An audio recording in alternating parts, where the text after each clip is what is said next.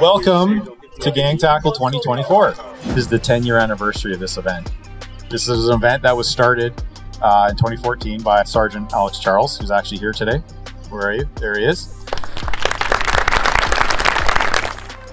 When I was in the gang crime unit, we were dealing primarily with adults, people who had already made their decision about what kind of lives they wanted to lead. There was nothing that I found that really dealt with kids who are right on the cusp in the sort of the teen years. Teamwork has always been a huge part of my life. It's taught me lessons that you can't learn in school, you can't learn anywhere else, how to be a teammate, and it also teaches you how to function in society. To see kids that normally wouldn't interact with the police coming out here, smiling, having a good time, just being kids, it means the world to me. You go down the road of being a gangster, you enter into a high-risk lifestyle. You've increased the chances of you getting shot, you getting jumped, mugged, you getting a substance abuse problem, you ruining your relationships, you being incarcerated, you're upping all those chances. I want them to know that the criminal lifestyle, gang lifestyle is not what is being sold to them.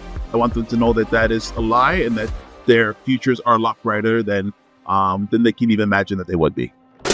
Make it clap.